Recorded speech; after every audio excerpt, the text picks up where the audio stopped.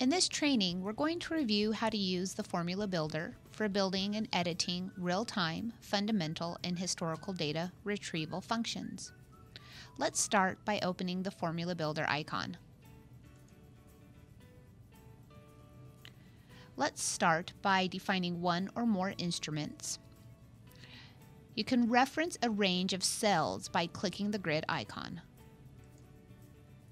And select the range and click Select.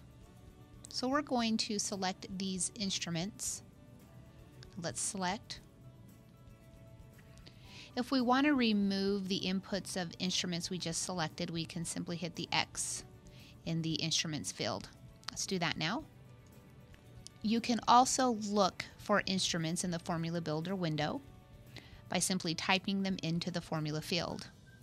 Let's do a search for Microsoft.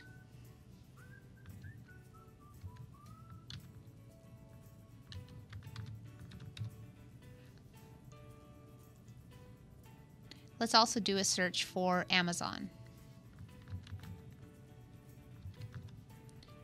You can see that auto-suggest populates with possible solutions for our word search for Amazon. So let's select Amazon.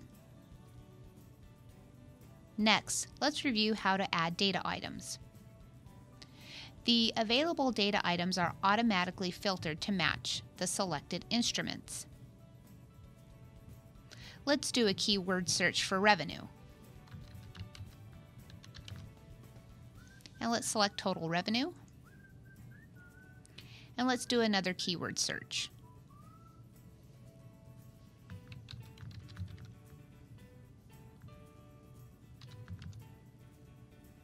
And let's select operating income.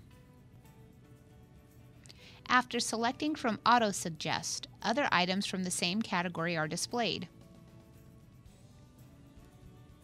Next, we will review how to add parameters. The parameters are automatically updated to match the selected data items and are used to control the output data.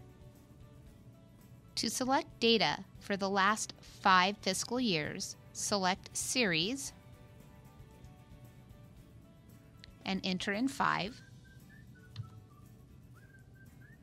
To report the revenue in millions, select Revenue, and from the Scale drop-down menu, select Millions. And you'll see here in the formula that it's been updated to represent Scale 6, which is millions. Next, let's review the display options.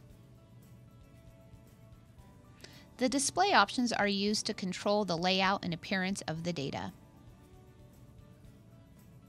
You can include headers if you have multiple data items. You can include dates if you are requesting series data. You can include instruments if you are reporting on multiple instruments. Finally, you can choose between a single function or one function per data item.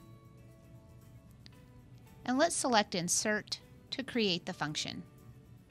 Next, minimize the Formula Builder, and in your worksheet, you'll have your data.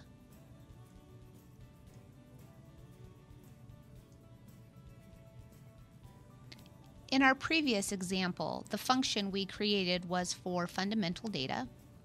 In this example, we're going to create a historical pricing and volume data. For that, we'll select time series. We're going to select the trade price, then select timestamp and close. We're going to select the TS repeat to no. And let's change the interval drop down to daily for this example. And then we're going to select Insert. And let's close out of the Formula Builder. And here is our historical pricing request for the trade close price for Microsoft and Amazon.